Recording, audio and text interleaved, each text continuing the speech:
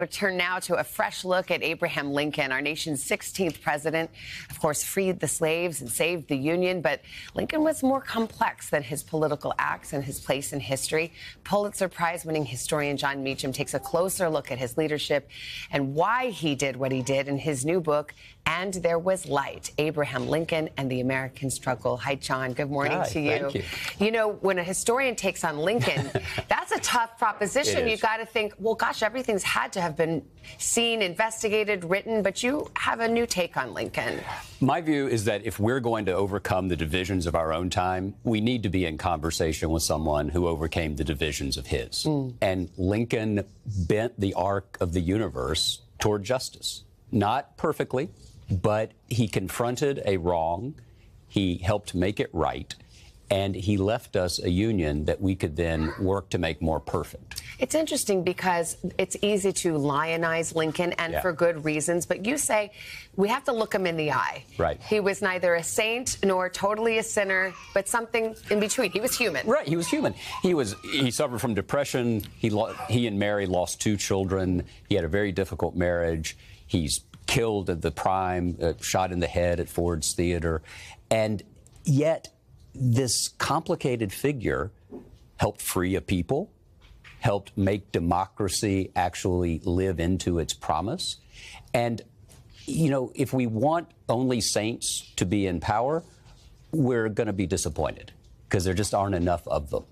And my view is that if Lincoln could transcend the limitations of his own time, then we can too. You write that he was, of course, the great emancipator and was known for that, but was not, I think these are your words, a racial egalitarian. Right. So we have to look, you know, we have to look directly at what he did and what he believed. He was not Martin Luther King in a stovepipe hat, but he was someone who believed that the Declaration of Independence meant what it said. And for our own time, that's vital. If we are not in tune with the Declaration, if I don't respect your equality and your dignity, you're not going to have much of a reason to respect mine. That's what democracy is. It's give and take when human nature just wants to take. And Lincoln embodied this spirit that, in fact, you lend a hand partly because you might need a hand.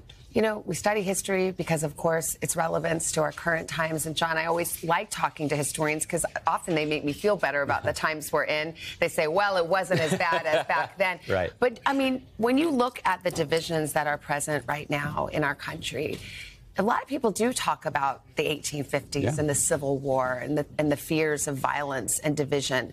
And do you see parallels to those times? Tragically, yes. But, you know, history is human nature. History is not a fairy tale. There was not a once upon a time, and there's not going to be a happily ever after. This is on us. It was on Abraham Lincoln and Frederick Douglass and that generation. It's on us. It's a stress test for citizenship. And by being in conversation with the past, we can see how fallen, frail, fallible sinners could actually do some saintly things. Not all saintly, but just enough to get us forward. Wow. And I'm confident we can do that. I hope we do call on our better angels. Right. Jon, thank you very much. Again, the book is called And There Was Light, and you can learn more about it on our website, today.com/shop. Hey, thanks for watching our YouTube channel. Find your favorite recipes, celebrity interviews, uplifting stories, shop our favorite deals, and so much more with the Today app. Download it now.